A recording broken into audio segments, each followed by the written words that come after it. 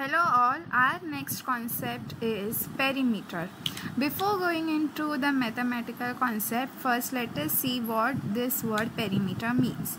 It has been derived from the Greek word that is perimetros.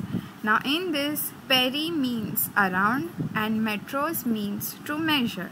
Now what we are going to measure? We are going to measure around. Around what? Around the edge of flat surface or an object. Now for example, this circular bangle.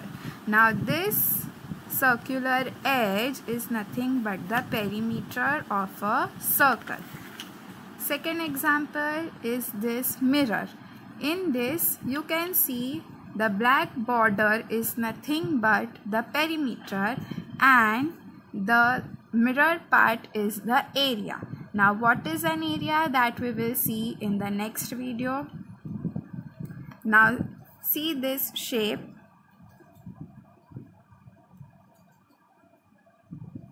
Now which shape I have drawn? This is a square. Yes. Now the border, or we can say the edges. This edge or the border is nothing but the perimeter. Next shape is the triangle. Now this sides or the edge is the perimeter of the triangle. Similarly, rectangle. So this sides all together is the perimeter of the rectangle. Now the inner part, as I have said, the inner part is nothing but the area. Same here, which I have explained earlier, this black line is the perimeter and the mirror part is the area. Now area we will learn in detail in the next video. Now let us see what is a perimeter. Now let us see perimeter of square. Now we all know one property of a square, that all sides of a square are equal. Correct? So if I say let one side of the square be A, so according to that all the sides of the square will be A. Now perimeter means what? The edge. Okay, now to get all this edge, what we are going to do? We are going to add up. So if I write this perimeter of square is equal to, now if I add all these four sides, what we'll get? We'll get the perimeter. So A plus A plus A plus A. Okay, which is equal to, now A is being added how many times? 4 times. So instead of adding 4 times, we can simply do 4 multiplied by A. Now since this is a square, we can write directly perimeter of square as 4 multiplied by A. Now let us see one example.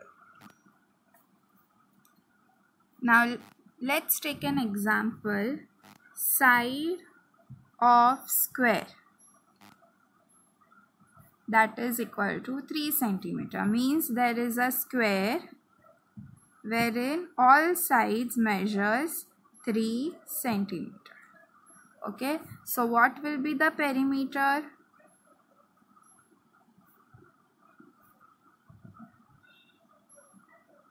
Now instead of adding 3 plus 3 plus 3 plus 3 means adding all this side, what we can do? Directly I can write 4 multiplied by 3. Now 3 is what? 3 is nothing but the side. So 4 multiplied by side. This is the formula of perimeter of square. So 4 multiplied by, how much is the side? 3 centimeter. So 4 3s are 12 centimeter. This is the perimeter of a square. Next let us see perimeter of rectangle. Now about rectangles, we know that opposite sides of a rectangle are same or they are equal. Opposite sides of a rectangle are equal. So if this is length, I will denote it as L, and this side breadth I am going to denote it as B. Okay, now to get the perimeter, again, what is a perimeter? Edge of a surface or an object. So perimeter of a rectangle. Now to get all these edges, what I should do? I should again add all them up. So length plus breadth, length plus breadth. Now how many times I have added the length? 2 times.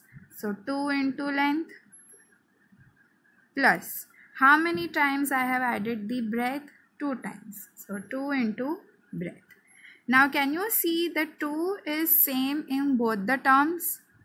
So I'll take out 2, and what is remaining? Length plus breadth in the bracket. So this is the formula of perimeter of a rectangle. Now let us see one example of perimeter of rectangle. Let's say length of the rectangle is 12 centimeter and breadth of rectangle is 4 centimeter. Now we have to find perimeter of a rectangle. What was the formula? 2 bracket length plus breadth. So 2 bracket length is how much? 12 plus breadth is how much? 4. So 2, as per the BODMAS, first we need to solve bracket and then we will multiply. So 12 plus 4 is 16. 2 into 16, when there is a bracket without operation, means it is multiplication. So 2 multiplied by 16 is nothing but 32 centimeter.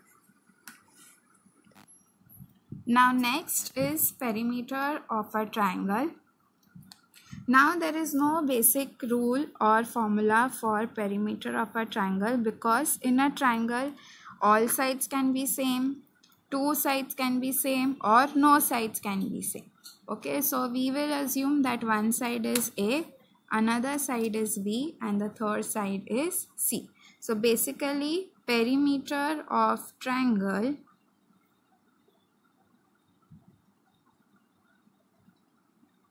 when we add up, it's A plus B plus C. That's it. We just have to add up all 3 sides. That's it.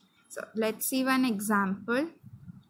Now in this triangle you can see that one side measures 4 centimeter, another sides measure 3 centimeter, and the third sides measure 5 centimeter. So what can be the perimeter? Perimeter of a triangle, as per the formula, we have to add up all 3 sides. So 4 plus 3 plus 5. That is 7 plus 5, 12 centimeter.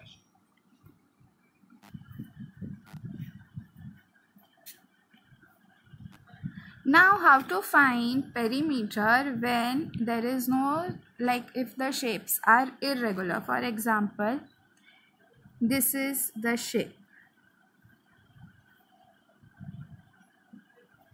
Now as per how we applied rule for rectangle and square, wherein all sides were equal or the opposite sides were equal, we can't use such properties in such figures. Okay, so like this there will be many different figures wherein the shapes will be irregular with no sides equal or the opposite sides won't be equal. So how to find the perimeter? So first, let us see what is perimeter. Again, coming on to the meaning part of it.